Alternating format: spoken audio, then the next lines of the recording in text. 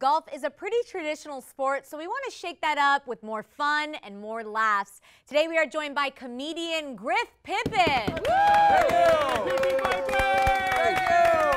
Thank you. Great to be here. I've got to take a hot take here, though.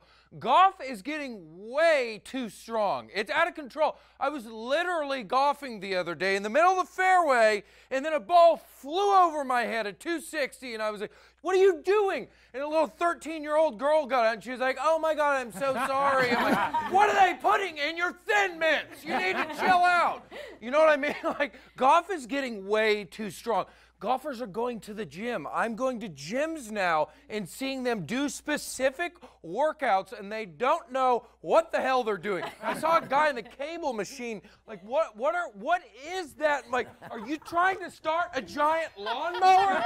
What is that? Like, you know, and they do that little move to practice their jumps. You know that move. Like, what? Are you just trying to jump away from your secret side wife? Like, what is that? You know, golfers are doing burpees now. Like, here we go. Build the pecs.